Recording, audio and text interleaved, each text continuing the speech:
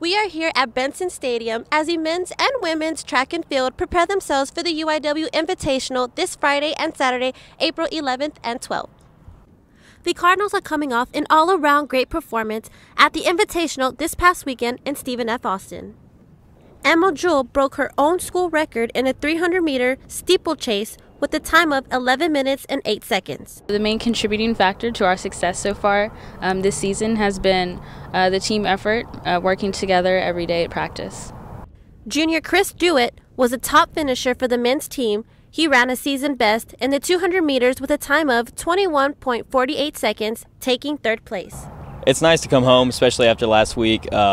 At SFA, they had a really strong home crowd, and people were cheering for them, not so much us. So it's nice to come home and hopefully perform well and have the crowd, supporting us, supporting our teams, and not, the other teams like we experienced last week. We had a pretty good meet last weekend.